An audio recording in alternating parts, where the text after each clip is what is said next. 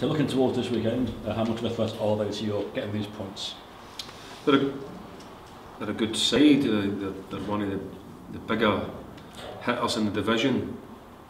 We know it's going to be tough. It's a fantastic place to go. It'll be a great stadium to go and perform in.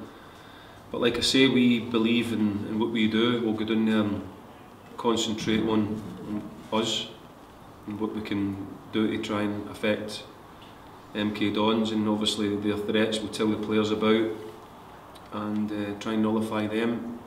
But looking forward to it. It's a good stage to go and play on. And it's an away game, and the last away game you won, which I'm sure underlines your belief that you can go away from home and pick up results this season as well. Yeah, we try and win every game that we take part in. First and foremost, we go and try and win. We go and try and get the first goal. We go and try and get the next goal. We go and try and get over the line and win. It doesn't make any difference. We don't set up to try and get anything other than a result, a victory. So yeah, we've